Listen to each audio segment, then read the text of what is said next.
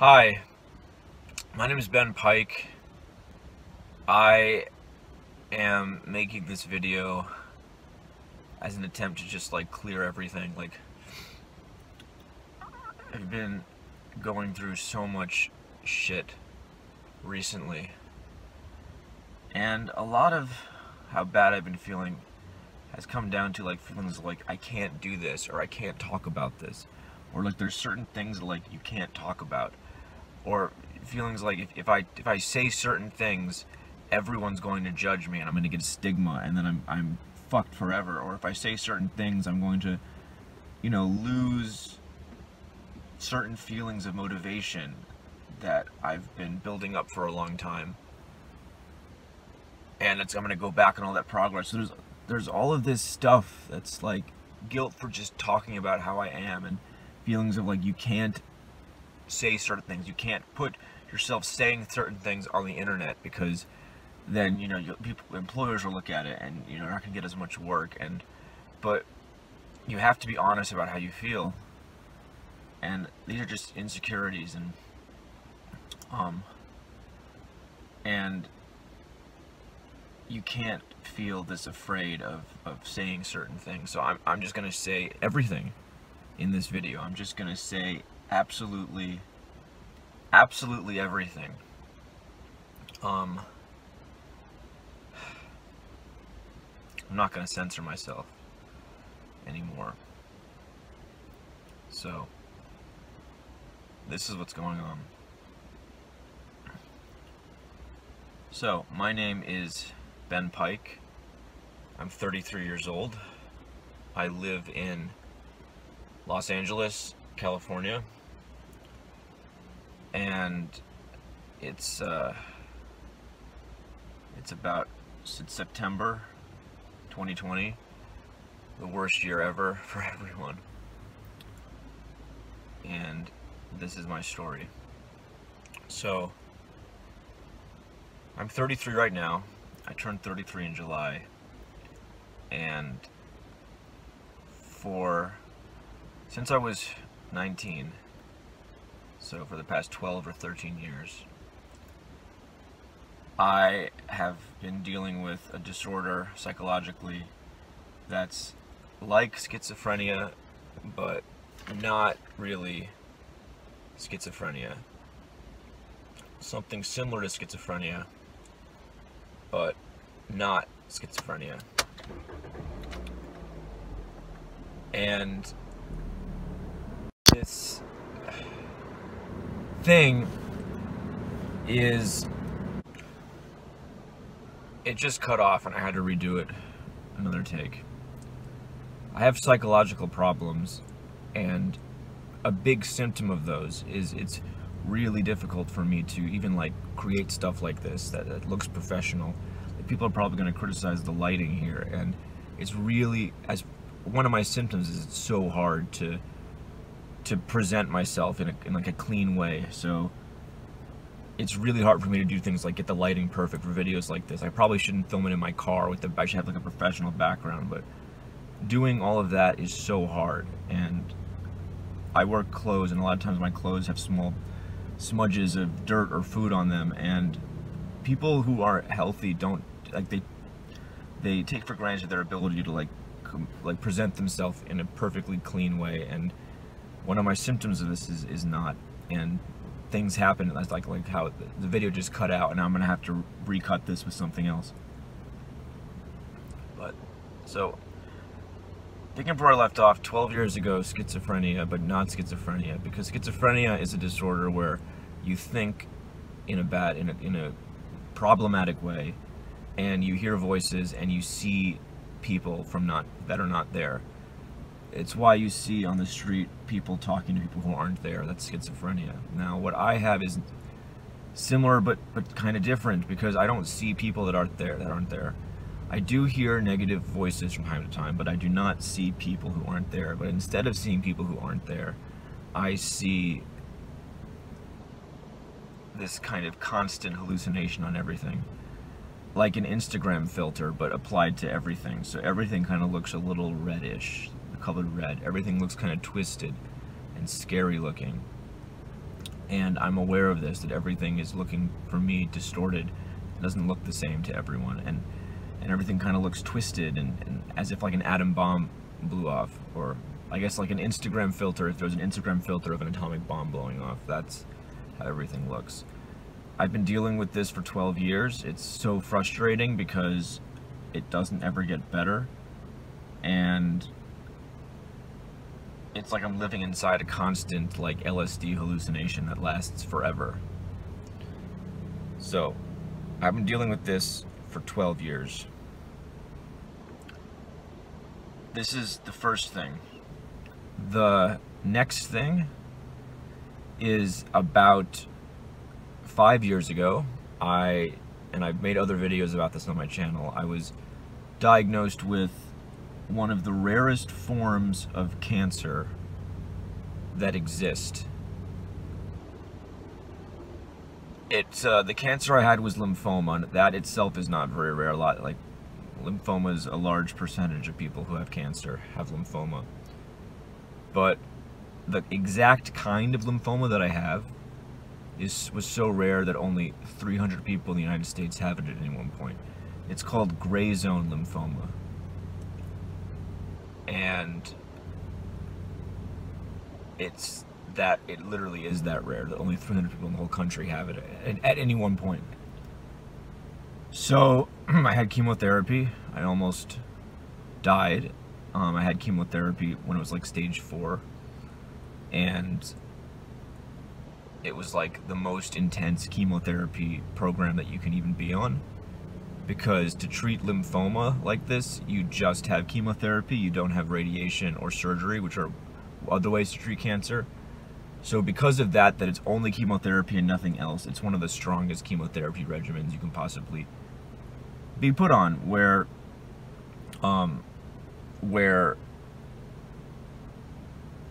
I had a pouch that I would carry around for about 3 or 4 days, inside, like a fanny pack, and inside the fanny pack was a bag with 3 chemotherapy medicines that was then connected through a catheter into my neck, and that was going in to my body over the course of 3 to 4 days straight.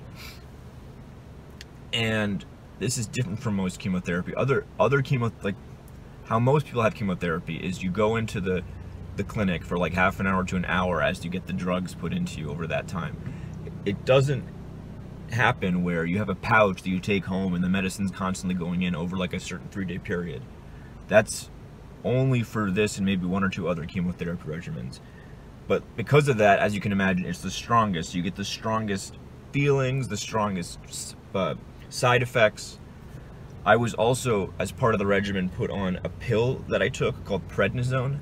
And prednisone is a steroid, and it has very extremely intense side effects, which are worse for me because I already have mental health problems. So I was so angry. And the dose in this regimen was a ridiculously high dose. Like, if you look up even chemotherapy regimens, usually it's like 60 milligrams you take every day. I was taking like 250 of this. And I was so angry. It made me feel so angry and like I'm going nuts. And again, because I have mental health problems, it was all compounded. And I even asked my doctor if there's any way they could reduce it, and he said no, that it's part of the program. There's nothing they can do. So, to sum up so far, for the past 13 years I've been dealing with schizophrenia, but one of the like rarest kinds of schizophrenia. For the past 5 or 6 years, I was diagnosed with one of the rarest types of cancer that exists on the planet. So this is the summary of these things so far.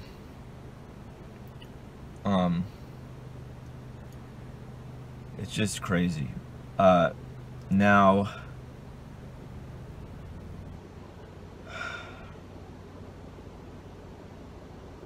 it's just crazy. I mean, that enough. Dealing with 2 of these things in my 20s on top of everything else was just crazy enough on its own. Just totally crazy. Now, on top of this, there are some other things that have been happening. For the past 5 or 6 years, around the time when I got canceled before, I've been on and off dating a girl named Francesca, who is beautiful and lovely, and she helped me through the cancer. She helped me through the whole thing in this very lovely, beautiful way. She's a very just like, some women are superficially beautiful, which is fine, but some women have like this deep inner beauty to her, and that's how I feel about Francesca. She has this deep just like inner beauty, and her whole aura is beautiful. And she's also British, so she has this amazingly beautiful and sexy accent that is just like amazing. And I actually, like I said, I have this thing like schizophrenia. I do hear voices in my head, and one of the things that I connect that I love about Francesca is I've found that because of the voices thing, like I need to be hearing things that are nice. Like if I hear pleasant sounds, it makes my feelings, these thoughts better and less. And so the fact that Francesca has this beautiful accent, it really is like helps me so much with my like schizophrenia like synth like thing.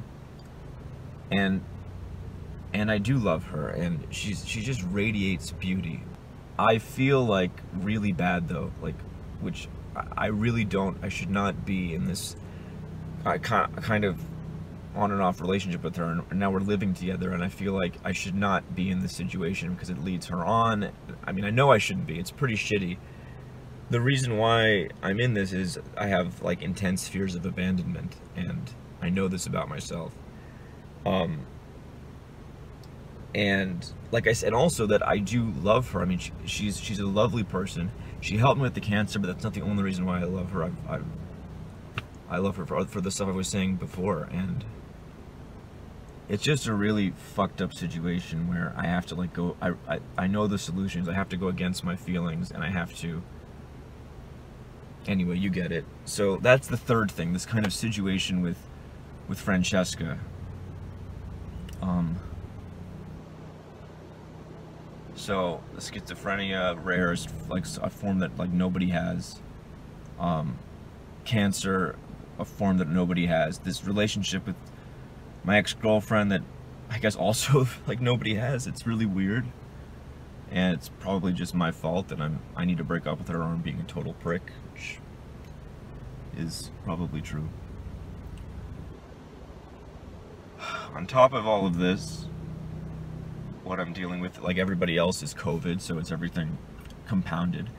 I don't have any money. I'm getting like I haven't received my unemployment yet. I have like no money, so I have to be out working, and I'm driving for Postmates because of that. But even still, like I should be able to self-isolate, and I can't because I can't afford it. Also, because I've had cancer in the past. Yes, I've been in complete remission, but that's an underlying health issue, so I should not be out doing Postmates. You know, knocking on random people's doors, touching knobs, touching elevator buttons, all of that stuff I should not be doing. But I'm forced to because I'm broke. So like everyone else right now, the fact it just, COVID just compounds everything and makes everything worse. So there's that. The other thing is my grandmother is about to die. Not from COVID, from she's very old. She has an infection. She's 94 years old. So, you know, she's getting up there. But she still could have lived a bunch more years, I feel. She is such a lovely, caring person as well. She's so beautiful. For a long time, because of my, like, before I was on certain medicines for mental health stuff, I wouldn't try to make friends. I would cut out of my life everyone, including people who love me, like my grandmother. And when I spoke with my grandmother recently, the first thing I said was that I said, I'm so sorry for not talking to you. for a while, and I was such an asshole. And I'm so sorry. I have like depression, and because of that I do stuff like this.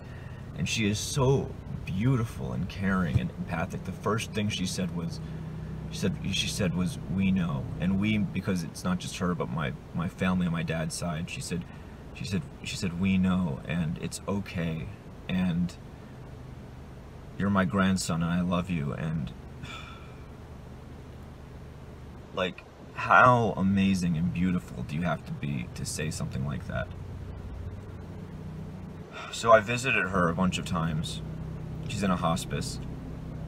And the other day I was there, and I was so upset with myself because she's in this hospice, but it's in like the ghetto of the valley in Los Angeles, and she's in a room with one other person, and it's like this, almost like a broken down building. The conditions are so bad. But with hospices, it's like you either pay a minimal price for something like this, or you have to have like $10,000 a month and go to like a better location. But I felt so bad because I felt like this woman does not deserve to be in this place. She's 94 years old. She lived through World War II. She raised 4 children with her husband in the 50s and 60s. This woman is an absolute champion, and this is where she's going to die, in this place. And I got so mad at myself that I don't have more money, so I couldn't afford to put her somewhere better. And you know, they say money doesn't buy happiness, but in this case, like I feel like that saying is totally thrown out the window.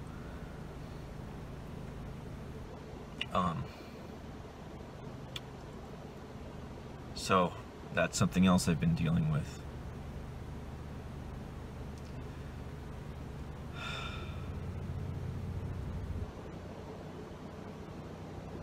It's too much, you know. Recently, I've called suicide hotlines a bunch of times, and for the first time in my life, what I felt is like, I've had suicidal thoughts before, but for the first time in my life, what I felt is that I would potentially make some kind of a plan about it, because it's just too much. It's all of this shit, and then COVID, and so I've called suicide hotlines a bunch of times, and they help. They help.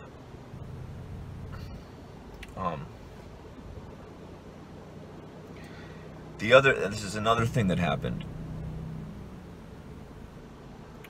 The other day, and I'm going to preface this by saying this thing actually wasn't traumatic for me, but I have to talk about it in order to then explain the things that happen afterwards that do feel borderline traumatic.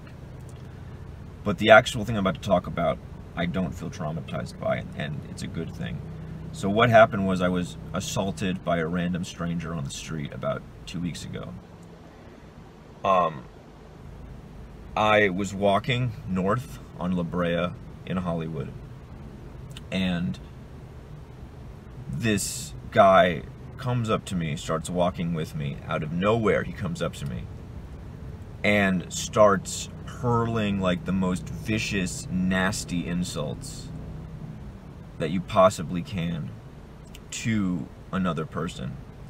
Just hurling them. He's saying, "You're disgusting. You're a disgusting person. You know, you have dirt on your clothes," which is disgusting. Like I said earlier, that I do have that because of the fact it does have to do a lot with my mental problems. Like, it's really hard to, like, you know, make sure that there's no dirt on my clothes at all. So anyway, so he's saying, "You're disgusting. You have dirt on your clothes. You can't," he says, "you can't get in anywhere. Like, you can't get into any groups, and you can't have a real job because, you know, you're so disgusting." And he goes, "You're a nice guy." And he goes, "You can't win. You can't win in life." Now, this has happened before with crazy people. on the street. Like, I think it happens, it's somewhat common in Los Angeles for this to happen to people, but every time this has happened in the past, they say a few insults and then you walk away and that's it. This time, this guy was following me on my left in my personal space as he was insulting me. And this happened for about 5 minutes as I'm walking north in La Brea. He's right there on my left in my personal space, hurling the most vicious, nasty crap you possibly can. So I had to say something. I couldn't just ignore it because he's following me for 5 minutes, maybe even longer than that. So after like the 5th time that he said to me, "I'm disgusting," because of my clothes, I just very calmly looked at him. He was wearing like a dirty hoodie and pants, and I just very calmly said, "Come on, you can't say that. Like, look what you're wearing." And which is reacting, but I'm human. If someone's following me for 5 minutes, hurling insults, and I said it in a very calm way.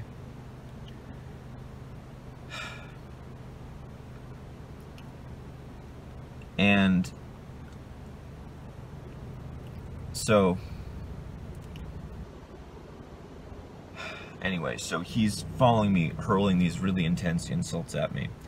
Another thing I said was, I just very, very calmly turned to him and said, "Sorry, this is really hard for me to talk about, that's why I was pausing." Like, when I said the thing about, "Look what you're wearing," I take back. I don't feel like I was reactive at all. That wasn't a reactive thing. That was just kind of like, you know, if someone's following you and keeping on saying stuff and they're not just stopping, you have to say something. So I don't feel like I was reactive there. But then I say some other just like very calm things. I say, you know, just like very calmly, you know, "You can't talk to me like that." Things to de-escalate the situation. "You can't talk to me like that. What makes you think you can talk to me like that?" And things like that, staying very calm. He's continuing insulting me, and finally I just go, "Peace and love, brother, peace and love." Then he says something like, "I'm gonna end you," and then all of a sudden he starts punching me in my face. The absolute hardest punches you possibly can, into my face, out of nowhere. I fall down on the ground on La Brea. I say, "Stop." He comes over me and keeps punching me in the face over and over and over again. Then he walks away. I get up. I noticed I have a piece of my tooth in my hand. I've chipped a tooth, which I'm holding in my hand, which is terrible, but it's also terrible. I haven't said this yet, but I live in Los Angeles because I'm trying to, you know, I'm an actor, and I'm pushing as hard as I can to be a working actor. So anything damage to your face, your teeth, is a huge deal on top of that. And I see myself in a window reflection. I have the biggest black eye I've ever seen. I have scrapes on my shoulders. So I call 911. I follow him from a distance, which I have to do because I did not follow him. He would have just gotten away. The police come, and after about 10 minutes on the phone with 911, the police show up, and he's still right there, and I point him out, and they arrest him. So what I said earlier, I don't feel like this was traumatic because I feel like I handled the situation as perfectly as you possibly can. I wasn't reactive. I didn't fight back. I feel like everything was perfect about it. What's starting to traumatize me a little bit is the stuff that happened afterwards. So anyway, I went to the hospital. They said that I'd broken a bone in my eye, and I had the chipped tooth, and and I had a concussion also.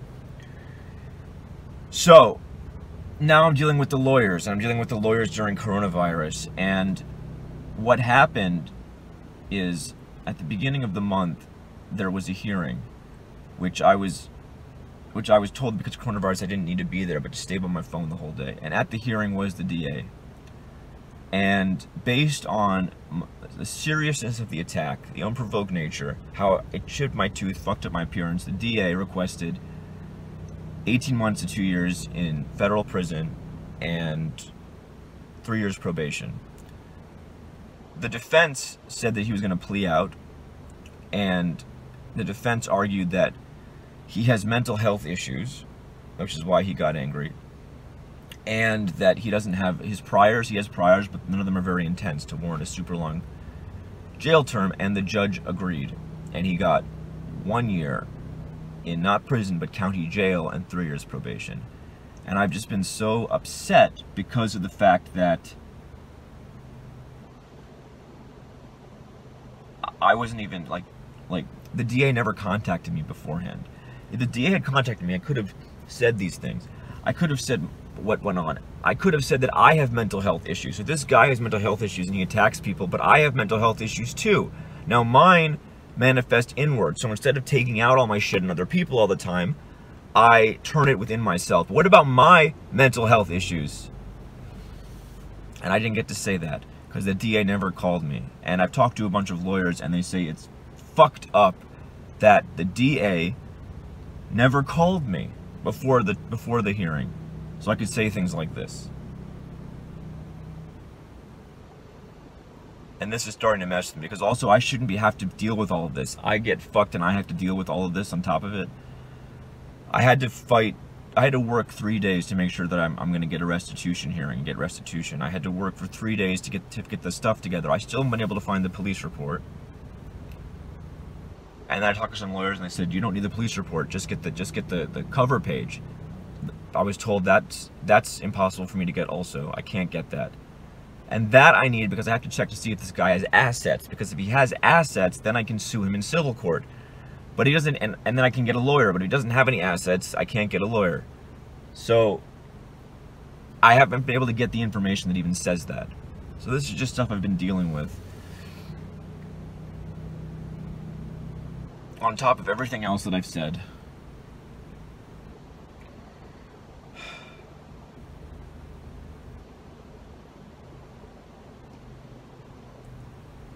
See, this is now I'm thinking like what I said at the beginning of the video. I'm thinking like there's certain things you can't say, you can't put online. You can't be 100% honest. And I'm thinking like this stuff about the trial and the DA, it's gonna, someone finds this, it's gonna fuck me over because I put it online. But at what point what's the difference between, you know, just censoring yourself, never expressing your full opinion, feeling totally closed off, not open, and, you know, censoring yourself to like certain things, like maybe not saying this thing about the assault and what happened because it could fuck with the money in the trial, and put like where's the limit? Like where's the amount that you open up and where's the amount that you just like delete off the internet and make sure you don't put online? Like, and how does somebody come to that limit without feeling completely repressed, like they hold everything in at the same time? How do you make these limitations but still feel open in the world? I don't know how to do that. I don't know. If I don't say stuff like this and be open, then I'm just closed off, and then I'm weak.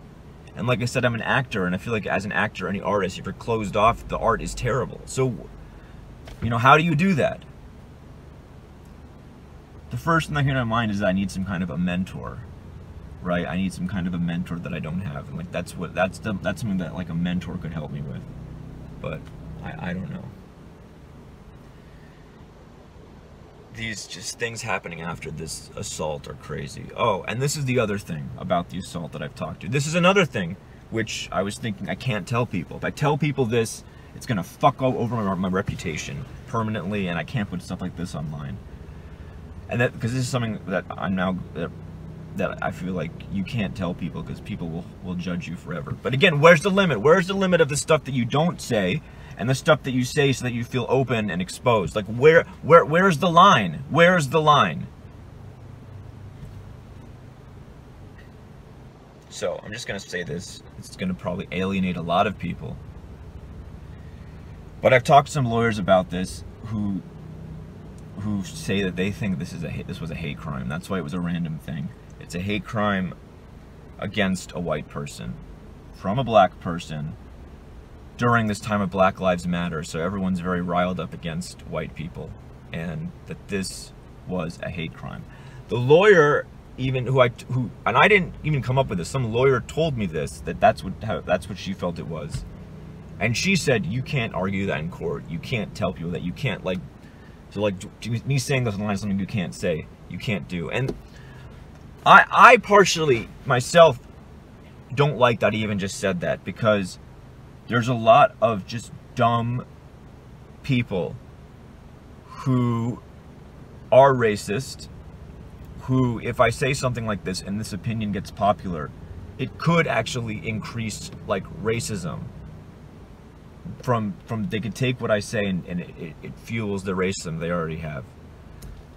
So that's one reason why I feel even like I shouldn't say this.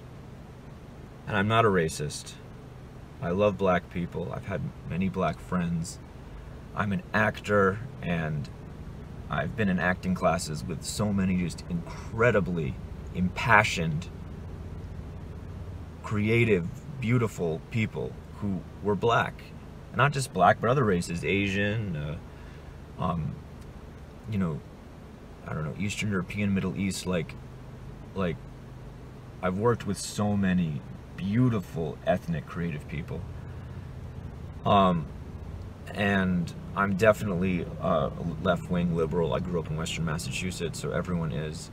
But I'm not like, sometimes I hate liberals, but the ones who are just so extreme and just kind of blind. But the truth is I hate extreme left people and extreme right people, because they're just, the opinions are too blind. The other thing that happened during this assault was that during the, or not the assault, but during the arrest, the police did have this guy down on the ground in a headlock similar to Floyd.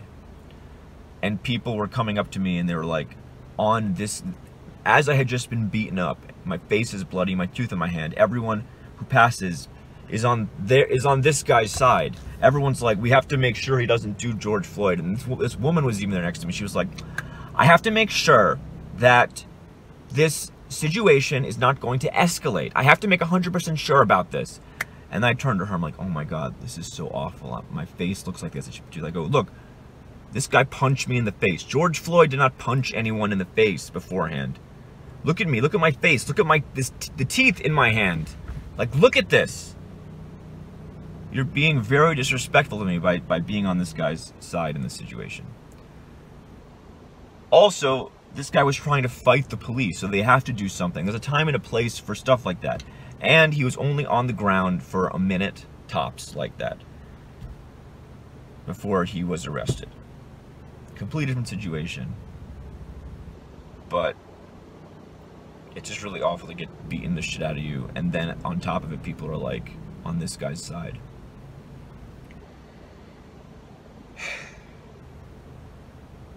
People are still pissed off who are watching this. They're going, "Don't, you're such an asshole. How can you say it's a hate crime against a white person? How can you possibly say that?"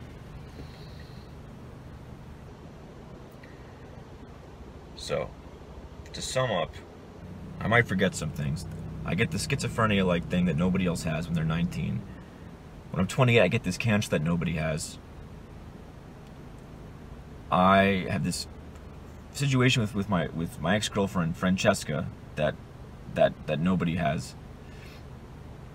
I get beaten up in this random way on the street, which again a lot of people know that's never happened to you before. In this random way, I don't even get, the DA does not call me, so I don't get to express my opinion, and the judge decreases the amount of time for the punishment for the assault without me even getting to say anything about it. I can't find the face page. I can't even get access to the information so I can find out maybe this guy isn't just like crazy, and maybe he does have assets. I'm fighting much more with Francesca now. That's her name. That's my on and off again ex-girlfriend's name. I feel she's being manipulative. And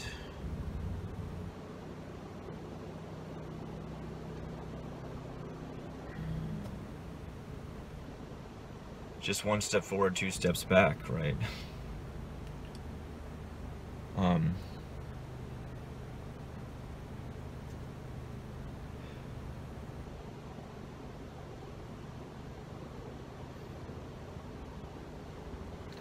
I also can't cry. I want to cry, but I can't. I feel like I can't cry about any of this. feel like I can't cry. I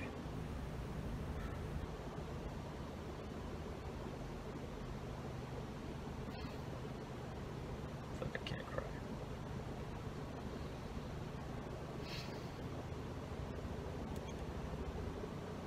And then, what I'm feeling, like I said, I'm an actor, that's why I'm in Los Angeles. Because of COVID, who's going to want to go to movie theaters anymore and sit next to random people? Who's going to want to go to plays anymore and sit next to random people?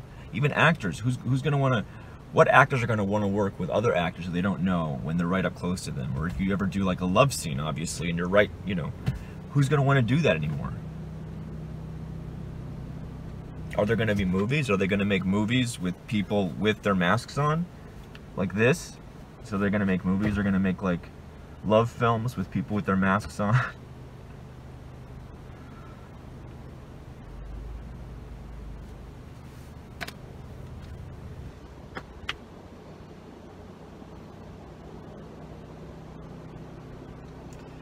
In conclusion, I had a revelation recently about myself where I realized that at the core, like really the only real problem that I have in my life at a core, and this is going to sound funny, but it's true, is that I'm a pussy.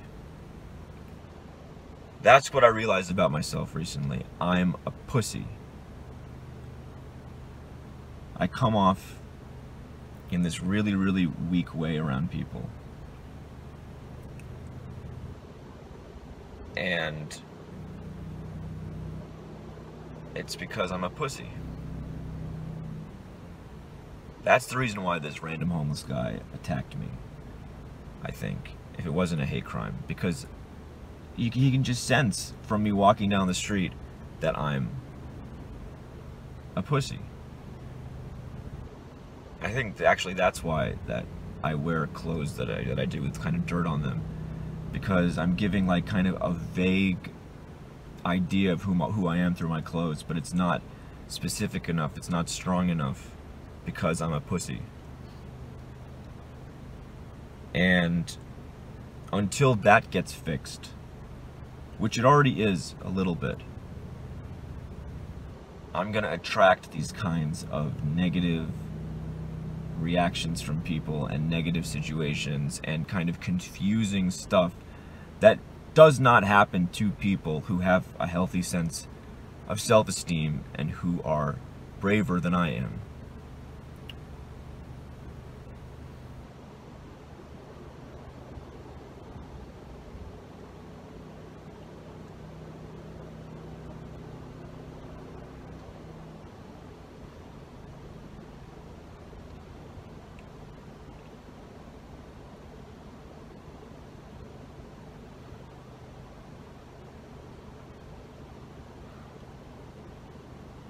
And I get weird thoughts. Like, for example, how I just described this thing about being a pussy, I feel is different from this way that I have it written down in my apartment about it. And this way that I had written down in my apartment about it is like the real thing. And I feel like I forgot what that is, and so I said some details about this that aren't true. And I feel like if I put this online, it's going to make me then go back on the truth of it, the thing I have written down that I can't remember right now. And that seems very weird. That's actually kind of like an OCD thing, which I think I also have.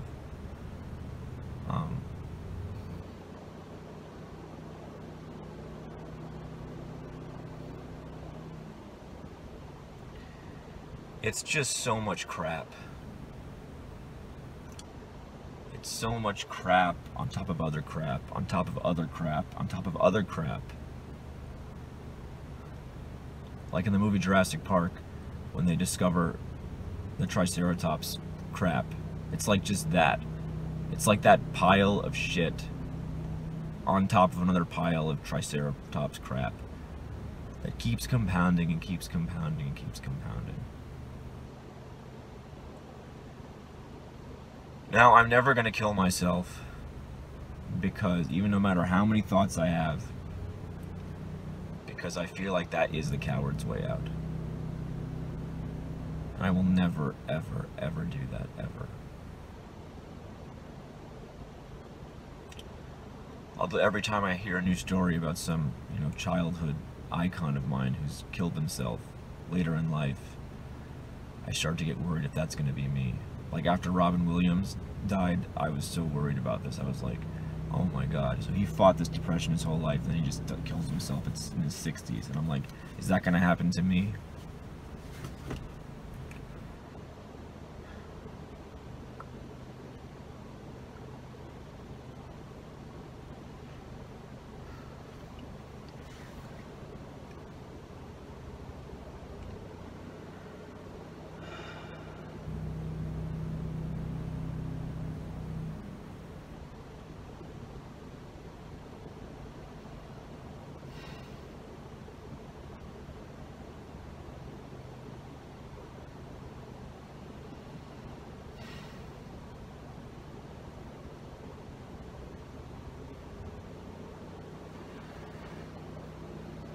Wow, this video is almost 40 minutes. See, even this, no one's gonna watch a 40-minute video. I need to cut it more and make it more succinct and make it more whatever. And my mental health shit, it makes it so hard to do that. Or the fact that I'm a pussy makes it so hard to do that. So the impulse to just release this, even though it's a 40-minute video, and who the hell watches a 40-minute YouTube video? I don't watch that either. I would click away. The only people who have 40-minute videos that have lots of likes and hits are the ones who clickbait.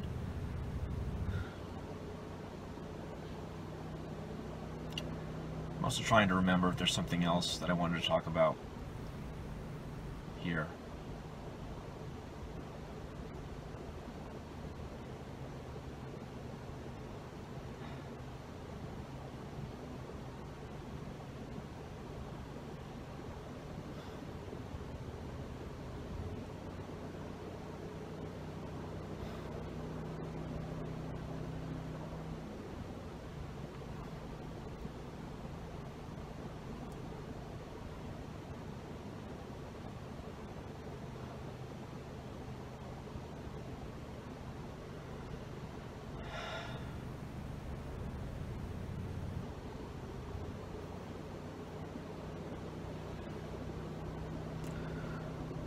I guess I'm just the type of guy who you either love and fall in love with, or I'm the type of guy who just pisses you off so much you just want to punch in the face.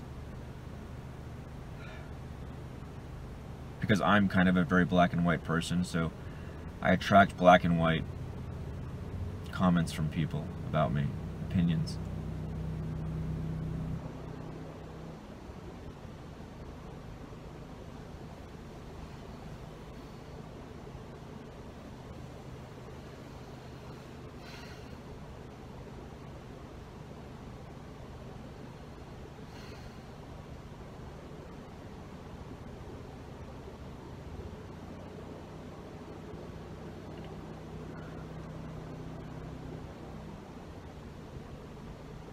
I guess that's it. Sorry about all the jump cuts, but it's the only way I can think and do this. I can't just make a perfect uncut long video.